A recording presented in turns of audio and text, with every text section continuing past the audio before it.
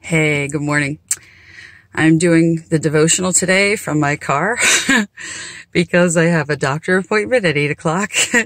And then at 10, I am going to lead worship for some women. And I'm going to get right down to it because I have to be in there by 8. Man, I can't believe my eye is still red. Oh my gosh, when will it end? Okay, so I'm reading from my 1-year devotional this morning. At His Feet devotional. And this one's called Genuine Fruit. And it's by the scripture, off of the scripture, Matthew 7, verse 20. By their fruit you will recognize them. Can you see? Okay. In word, how do we recognize an apple tree? Some knowledgeable people may be able to tell from the leaves or the bark, but most of us will rely on clearer evidence. If it bears apples, we have our answer. It's an apple tree. Peach trees don't bear apples and apple trees don't bear peaches. We can tell the tree by its fruit. False prophets abound. Jesus told us to guard against them and to expect to encounter many. He encountered many himself. But how do we detect them? Jesus' answer is simple. It's all in the fruit.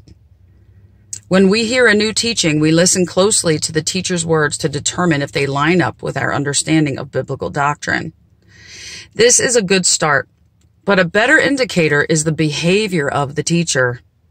If we really want to know what people believe, we will not focus on their words, but on their actions. Words are easy to fake. Behavior is not.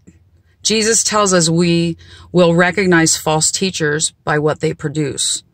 We won't find perfection in any human, but when someone comes with gentle words and ferocious actions, we know the truth about that person. We know that with bad trees, bad fruit will eventually be evident. Indeed, we can apply Jesus' principle of fruit to ourselves as well. What do you really believe? What you do will indicate what's deep down inside.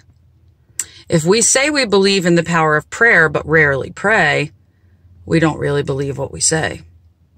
If we say we believe in the power of love to change lives, yet harbor critical and judgmental attitudes, once again, we deceive ourselves.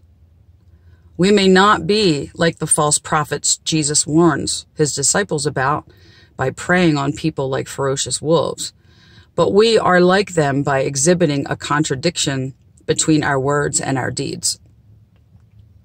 What is the evidence of genuine belief? Learn to discern the truth. It's all in the fruit. So true. Okay, I'm going to go into the doctors now, and you all have a great day. Thanks for tuning in as always, and feel free to leave some comments. Okay, bye.